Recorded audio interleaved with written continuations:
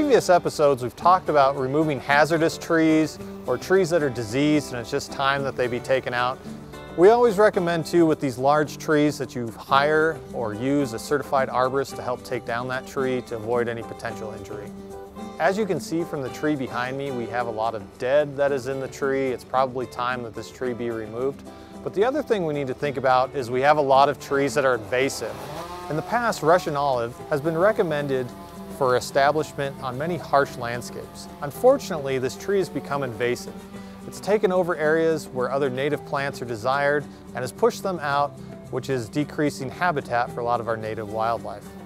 We also need to keep in mind with this species of tree that we may have some issues with suckering or that tree trying to come back, so we may need to treat the stump with a herbicide application. Even though we are in an urban setting here, we still want to think about some of these plants that might be invasive and their potential to start new populations outside of where they currently are growing.